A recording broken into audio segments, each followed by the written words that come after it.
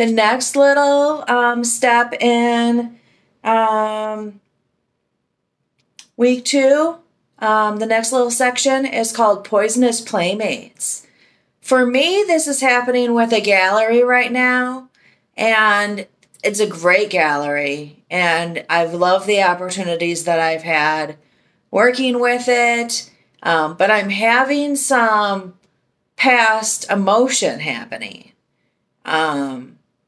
It's like I'm getting triggered by certain things that I shouldn't be getting triggered by, but it keeps happening. It's happened at least 2 times in that gallery space that I got triggered and said, all right, I have to step away now. And so that gallery is becoming a poisonous playmate, even though it could be a wonderful opportunity for me. So again, that's something to look into. What are my core negative beliefs? Maybe this isn't the right place for me to be right now. There's all kinds of places to make art.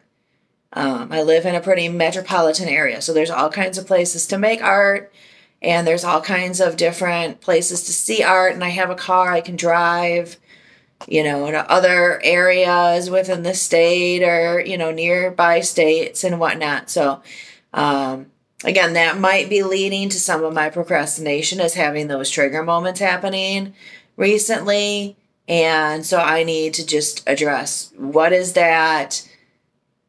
Where else and what else should I be doing instead right now to get through that moment? And I am not going to stay away from the gallery completely.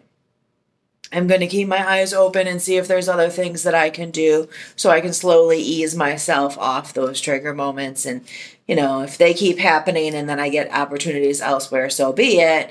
If they stop happening and I have a wonderful, enjoyable time in this gallery, then so be it. But either way, I'm going to step by step work through this moment until I find out if that's where I should be or not be.